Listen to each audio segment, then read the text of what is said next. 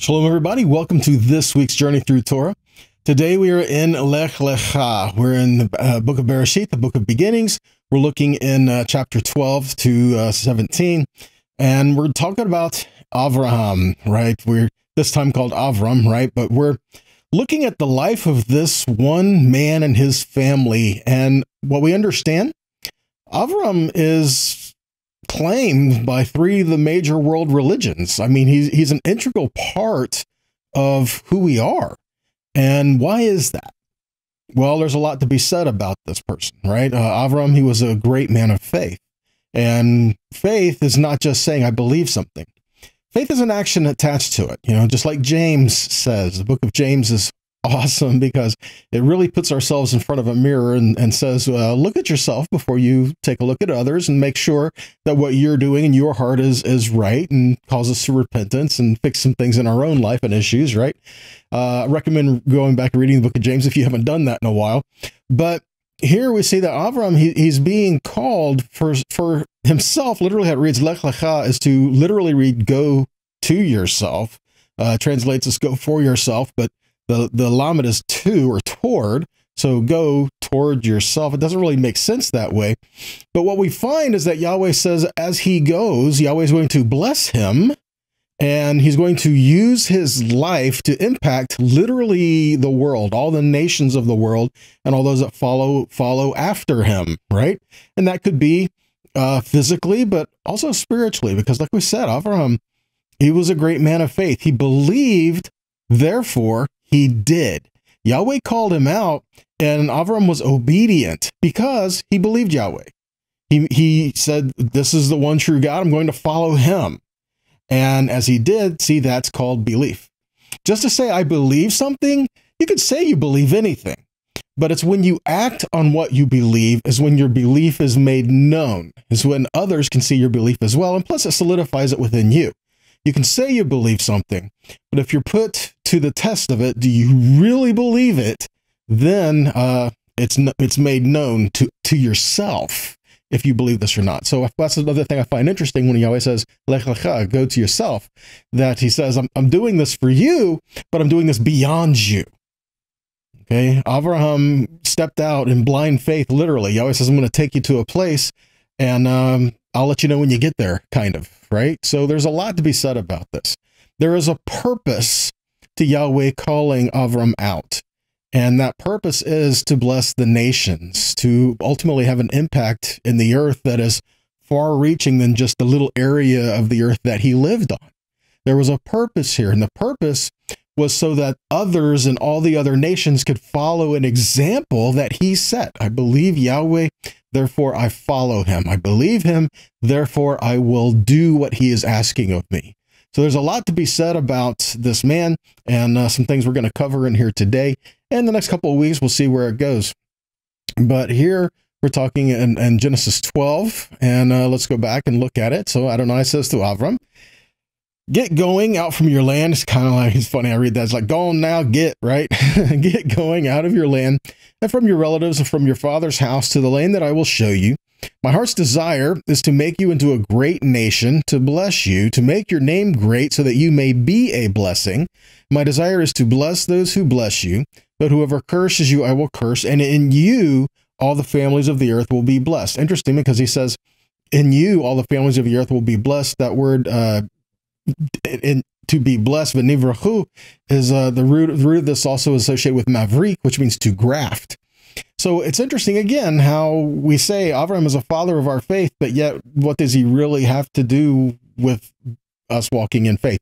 He is this great example for us to follow, of course, and sure, but yet we find that through his example and how he's showing us to follow Yahweh, we're coming into a place of covenant with Yahweh. You know, we're following the one true God. Okay, so moving a little forward and him being called out, right? Let's look at it. Genesis 17, verses 4 and 5. For my part, because my covenant is with you, you will be the father of a multitude of nations. See that? Not just a nation, a multitude of nations. No longer will your name be Avram, but your name will be Avram, because I make you the father of a multitude of nations. And in Genesis 18, verses 18 and 19, it says, seeing that Avraham will most certainly become a great and mighty nation, and in him all the nations of the earth will be blessed. For I have made myself known to him, so that he will command his sons and his household after him to keep the way of Adonai by doing righteousness and justice, so that Adonai may bring upon Avraham what he has spoken about him. So again, it's Avraham will, because of this man Avraham, he will be a blessing to nations, right? Isaiah 42, 5-7 says, "Thus says God Adonai, who created the heavens and stretched them out, who spread out the earth and what comes from it, who gives breath to the people on it, and ruach to those who walk in it. I, Adonai, called you in righteousness. I take hold of your hand. I will keep you and give you as a covenant to the people, as a light to the nations, by opening blind eyes and bringing prisoners out of the dungeon and those sitting in the darkness out of the prison house." So we find that Avraham was being called out, but this purpose goes beyond Avraham and his family. It's not just something he's saying, hey, this is just something I'm doing for you and your wife. No, he said, I'm doing this so that there is an example here for nations that will come from you, and all of these nations will look back to a place of covenant. And that's what the Father wants us to live in, have that example of a place of covenant, that we have faith in Yahweh and Yahweh alone, and we will walk according to his ways. Why? Because that is our heart to do so. We have entered into a place of covenant for him. Okay. So Avraham was being called out, and there's a greater purpose to this. When he's called out, he was to be an example of faith. He was to be a light to those around him. He was to be a foundation for the nations that would come from him. But something else interesting we see here is we're starting to see a transition of relationship with Yahweh. Yahweh is building his nation. He's building a set-apart people. This requires a few individuals to be called out, but the emphasis is on the greater nation, right? I mean, we see, as we're reading the book of beginnings, we're seeing how Yahweh uses individuals, and all through the scripture, all through the Tanakh, he calls individuals and gives purpose to individuals. Absolutely, okay? We do have a personal relationship with Yahweh, but at the same time, we start to see a shift here. Instead of Yahweh just calling out one person, he starts to make this transition into having a covenant people, a people called by his name, not just some individuals here and there. No, he's calling a nation of people to be set apart and to walk with him. Okay, ultimately, we desire the whole world be filled with people of covenant with Yahweh, but we're not there yet, okay? We're not there right now. So Yahweh is saying he has a nation of people that are set apart from the other nations. And Avraham is a big part to play in this, okay? In Genesis 12:7, we read, Adonai appeared to Avram and he said, I will give this land to your seed. And so there he built an altar to Adonai who appeared to him. Interesting, again, because he says he will give this land to his seed. He will give this land to his descendants. And there, what was Avram's response? He built an altar. Looking at Genesis 13:14-16, after Lot separated himself from him, Adonai said to Avram, lift up your eyes now and look from the place where you are to the north, south, east, and west. For all the land you are looking at, I will give to you and your seed forever. And I will make your seed like the dust of the earth, so that if one could count the dust of the earth, then your seed could also be counted. See that? So again, for Avraham, it's not just about him and his family, it's about him and all those that would descend from him. But we also know as well, it's not just about that either. It's about Avraham, all that would come from him, and all those that would come into a place of covenant beside him, with him. Okay? How can we come in covenant with Avraham? Because we're in covenant with the one true God. We're in covenant with Yahweh, so we have covenant with Avraham. Because when you're in covenant with Yahweh, you're in covenant with all those who are in covenant with him. All right? Genesis 15:18. We'll keep going. On that day, Adonai cut a covenant with Avram, saying, I give this land to your seed, from the river of Egypt to the great river, the Euphrates River. Again, it's talking about you and your descendants, you and those that would come from you. Said the same thing to Yitzhak. He reiterated what Yahweh told Avraham, he reiterated to Yitzhak. We see this in Genesis 26:23 and 24. It says, he went up from there to Beersheba, and Adonai appeared to him that night, and he said, I am the God of your father, Avraham. Do not be afraid, for I am with you, and I will bless you and multiply your seed for the sake of Avraham, my servant. See that? Not just because Yitzhak, not just because of who you are, not just because I have covenant with you, but because I made a promise to Avraham. So we see again, Yahweh is the one who keeps covenant. He keeps promises. And he told Yitzhak, I'm going to do these things for you and your seed because that's what I told Avraham I would do. So he says Avraham and his seed. So that's Yitzhak, and as well as those that would come from Yitzhak. It doesn't stop at one generation. It's perpetual. Okay. And since Yahweh is eternal, he can do that. Okay.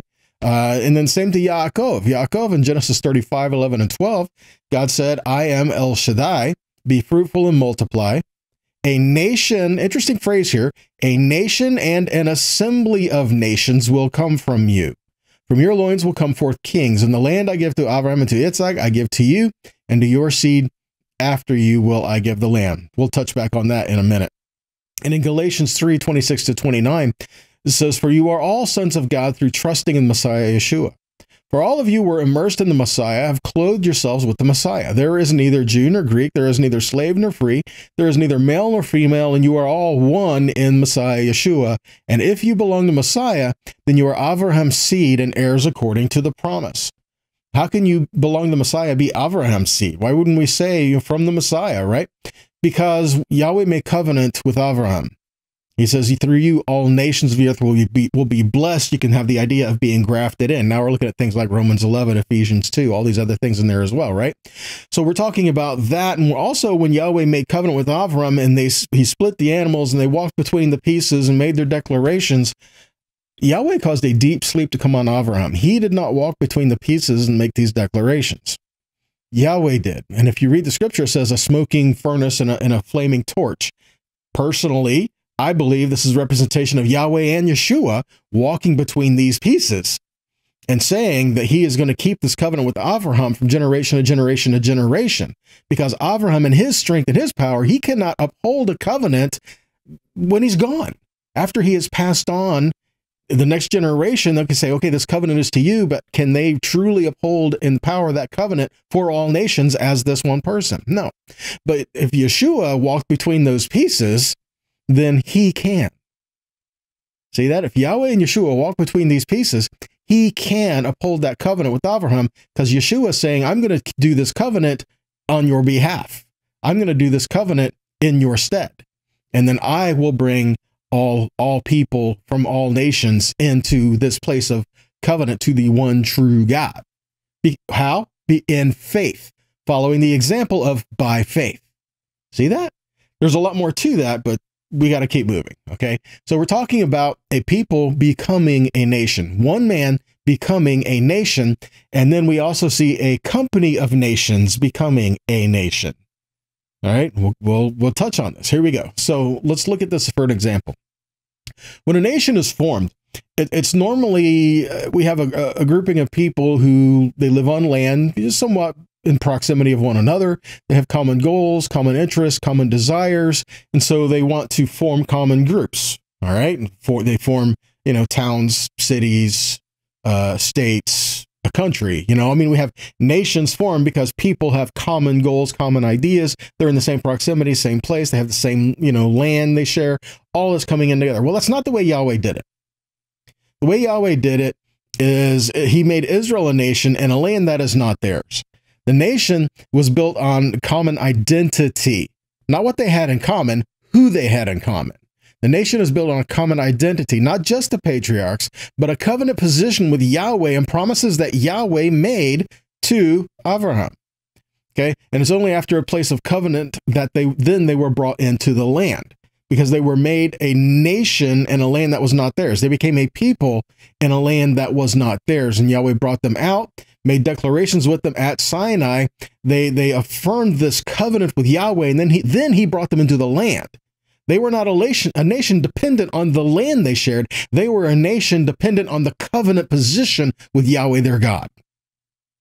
Okay, so they're a nation not because of what they own. They are a nation because who Yahweh has called them to be.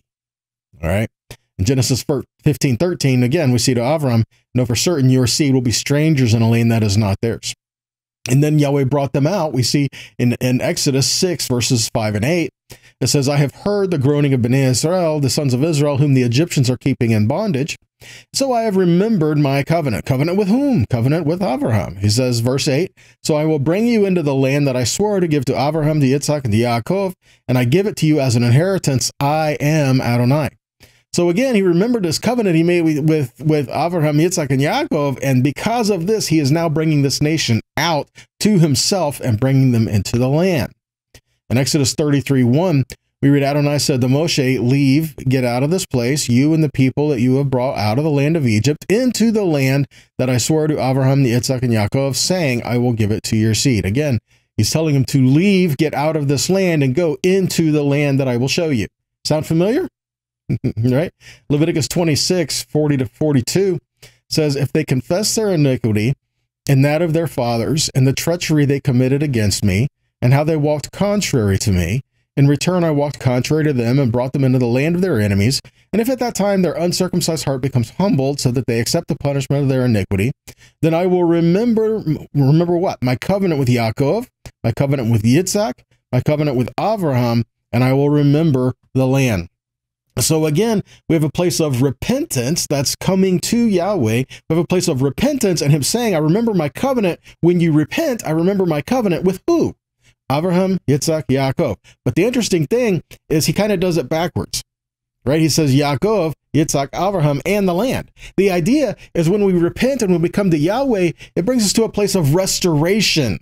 Back to the way it was in the beginning, back to the way everything was created, pointing back to the garden, pointing back to the initial time when Yahweh created everything in perfect order.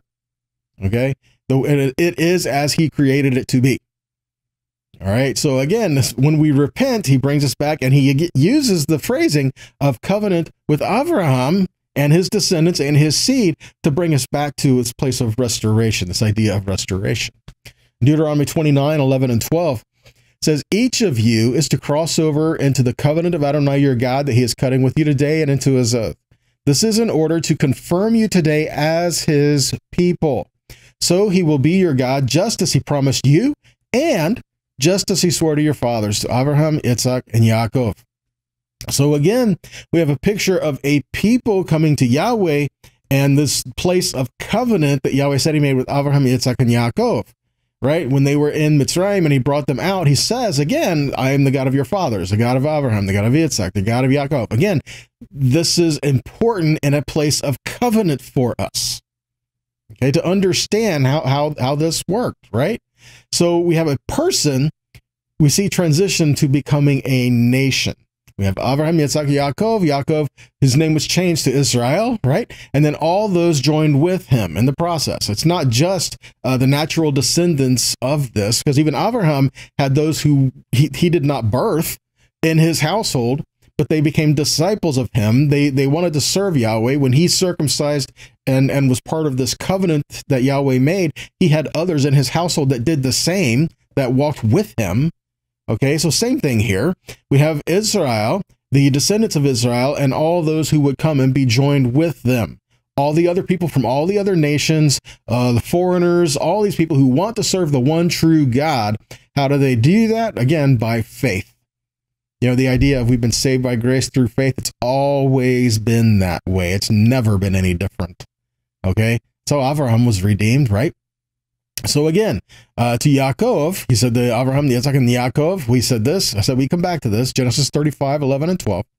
God says, I am El Shaddai, be fruitful and multiply. A nation and an assembly of nations will come from you.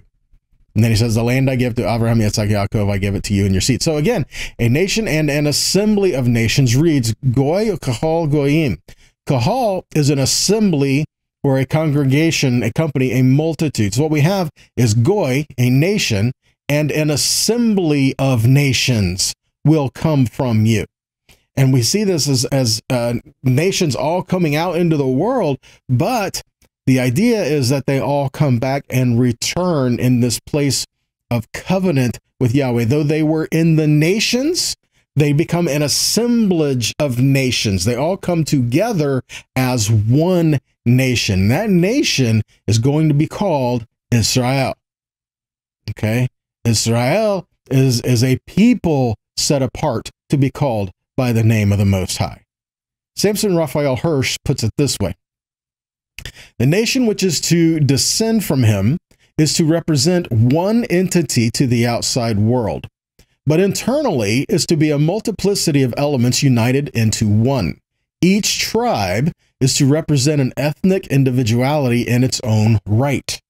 The whole of mankind, with all its diversity, is called on to accept the one common conception of God as taught by Israel, and so form all the different individual and national characteristics of mankind into one united kingdom of God.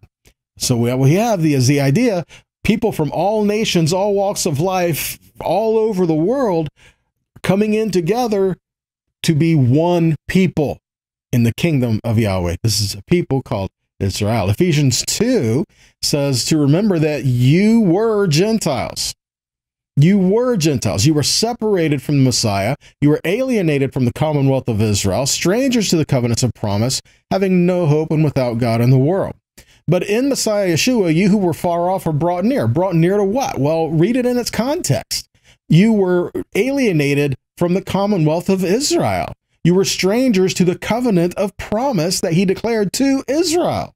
But now in the Messiah Yeshua, you who were far are now brought near. In other words, you've been brought into, grafted in with, brought alongside a covenant people.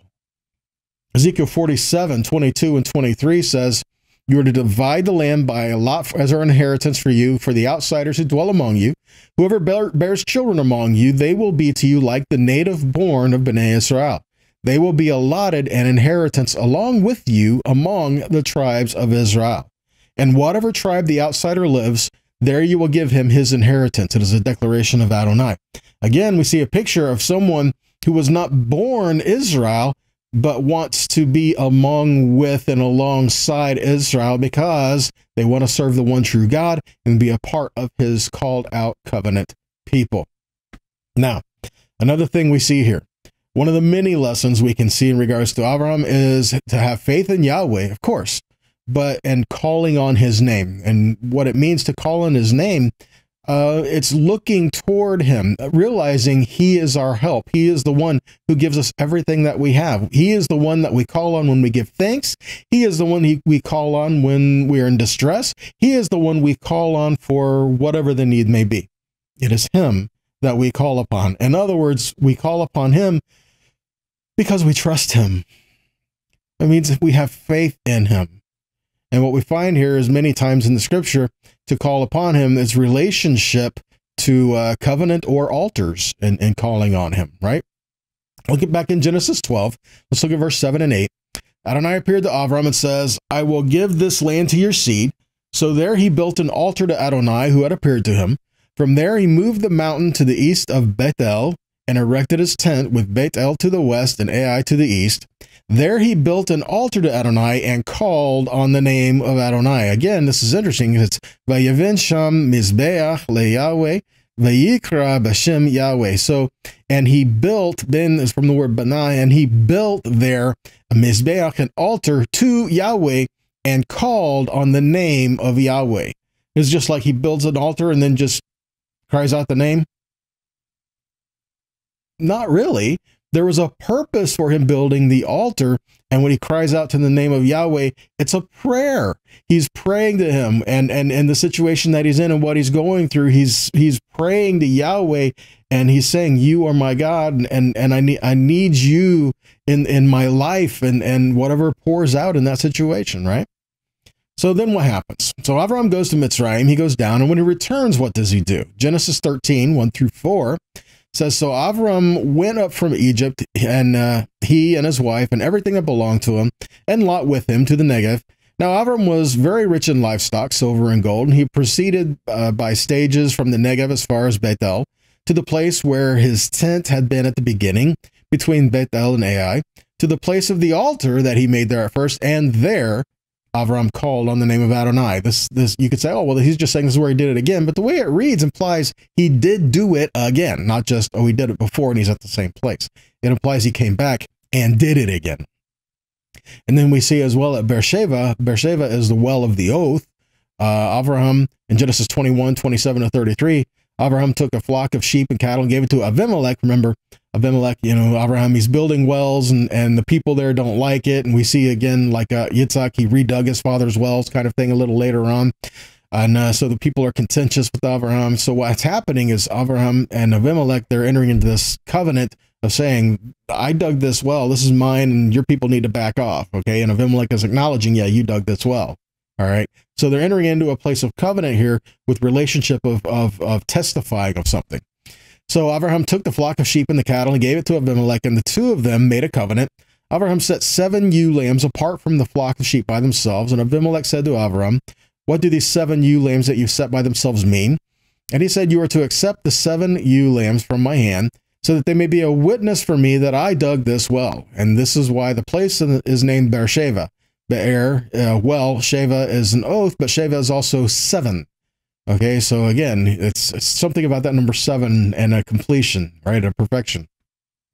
Because there they made a pledge, and they made a covenant in Beersheba, and Abimelech got up with Phicol, his commander of his army, and they returned to the land of the Philistines. And then he planted a tamarisk tree in Beersheba, and what did he do? And he called there on the name of Adonai, the everlasting God. Again, Vayikra Sham B'Shem Yahweh El Olam. He is Yahweh El Olam. He is Yod He Vav Pei, the God that is everlasting. See that? And so there he called upon him. And now it didn't say he built an altar there, but they had proclaimed a covenant there. And so there Yahweh, he again calling out on Yahweh because there was a covenant that was involved. Again, focus and direction back to Yahweh in all things. All right. So as they called out people, you have a responsibility.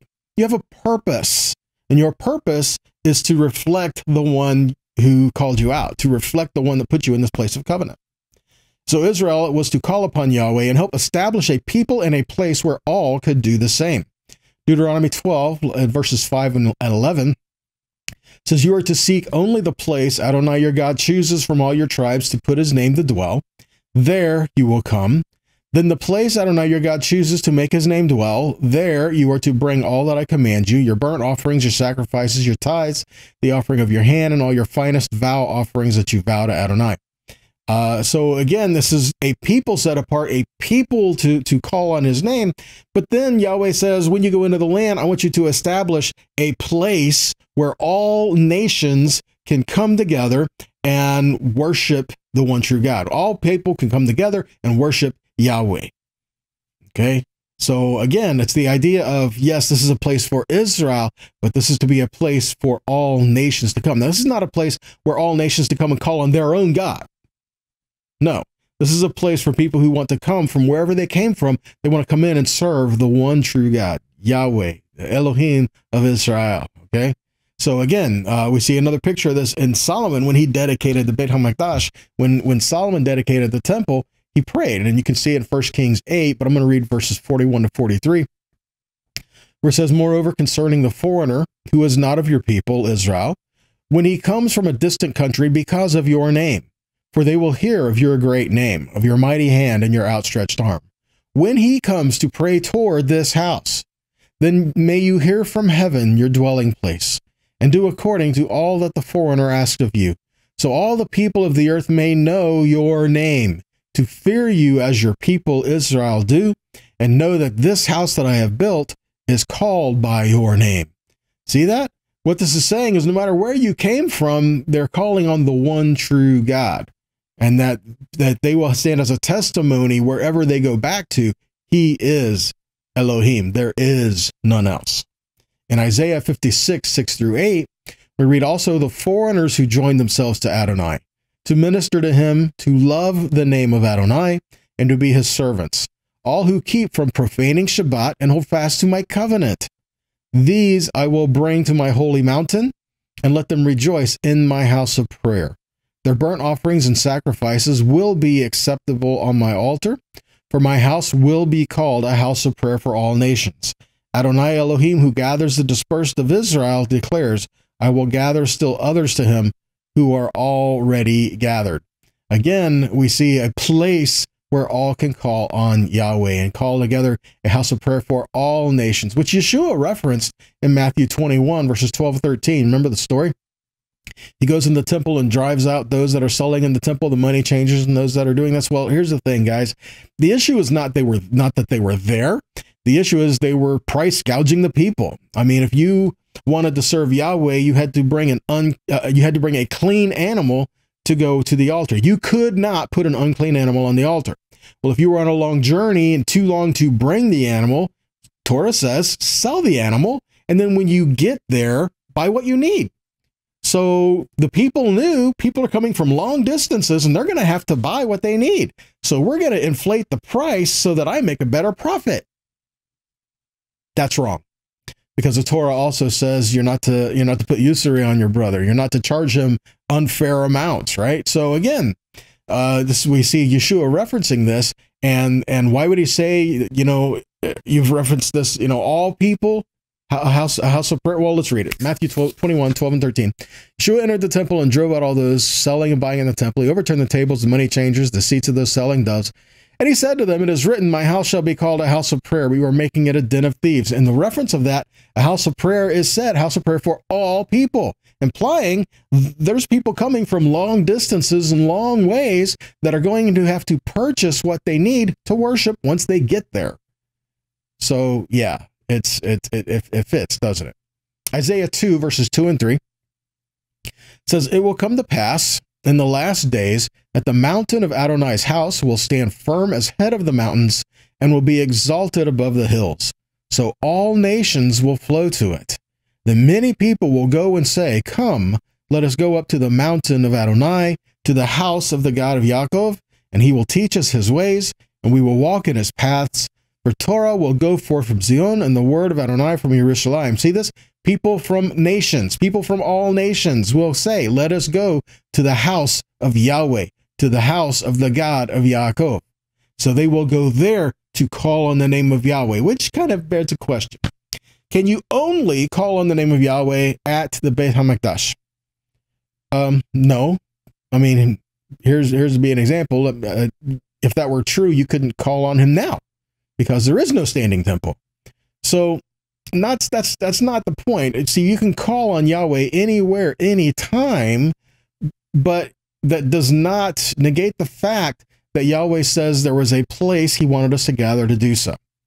Okay, there was a place where he chooses to put his name there, and there is a gathering point of unity when he brings all the people together, and that's what he desires for us, to have a people together as one in a place of unity and a one heart, one common goal, and that is the kingdom of Yahweh. Right? We read in Zephaniah 3:9, I will restore to the people a pure speech, so that all of them may call upon the name of Adonai and serve him shoulder to shoulder. Again, notice the connection of a pure speech and calling on the name of Yahweh. When we can all unite together to honor Yahweh, it becomes glorious. When man united before with common goals, remember before at the Tower of Babel, he united with common goals to make a name for himself. And that's not what Yahweh said we were to do. We were to make a name for Yahweh. We were to make his name great in the earth.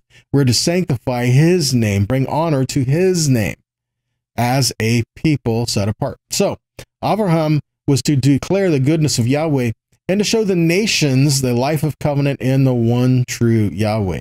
And he did this. He went all through the land of Israel. Romans 10, verses 10 through 15, we read, for with the heart it is believed for righteousness, and with the mouth it is confessed for salvation. The scripture says, whoever trusts in him will not be put to shame. For there is no distinction between Jew and Greek, for the same Lord is Lord of all, richly generous to all who call on him. For everyone who calls on the name of Adonai will be saved. Verse 14. So how then shall they call on one whom they have not trusted? And how shall they trust in the one they have not heard of? And how shall they hear without someone proclaiming? And how shall they proclaim unless they are sent? As it is written, how beautiful are the feet of those who proclaim good news of good things. Wow. See that? So we're talking about how beautiful the feet of them who proclaim good news. Well, what's the deal with his feet? Because he has to go. Because he has to go and walk. Remember Genesis 12, what he said to Avraham, go. Because he has to go and live the life of covenant. And you're going to come across people along the way. You're going to share the goodness of Yahweh and talk to him and walk in his ways, right? Isaiah 52:7 says, how beautiful on the mountains are the feet of him who brings good news, who announces shalom, who brings good news of happiness, who announces salvation, who says to Zion, your God reigns. Now, back to Avraham. Genesis 13:14-17. After Lot separated himself from him, Adonai says, lift up your eyes and look from the place where you are to the north, south, east, and west. For all the land you are looking at, I will give to you and your seed forever. And I will make your seed like the dust of the earth, so that if one could count the dust of the earth, then your seed could also be counted. So now do what? Get up, walk about the land through its length and its width, for I will give it to you. Now, again, Yahweh gave this to Avraham, but Avraham had to get up and walk through the land. You are where you are now in your life because somebody went before you. Somebody paid a price to go before you to pave the way. In everything that you've done, somebody has made a way. Someone went before you, someone has done it, something has happened, and Yahweh is calling us to walk in the footsteps of the examples of those great people of faith that we find in the scripture. And ultimately, following Yeshua. He is the one that we need to gather under. And Yahweh says that he has sent him to teach us how to walk in his ways. Not how to walk contradictory to his ways, but how to walk in his ways. So let's do that. Let's follow our example and let's love one another. Let's love Yahweh our God, and let's learn to walk in his ways, to be a light to the nations, to show the covenant of Yahweh and the goodness of our God wherever we may be. Okay. Well, that's all I have for you today, guys.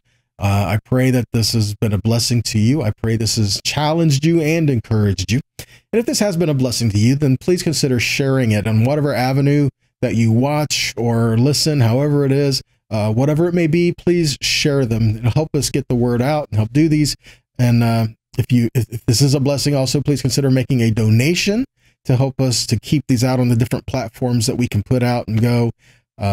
We really do appreciate, because it does really help, guys. And if you want to help spread the word, like we said, right, then a little does go a long way.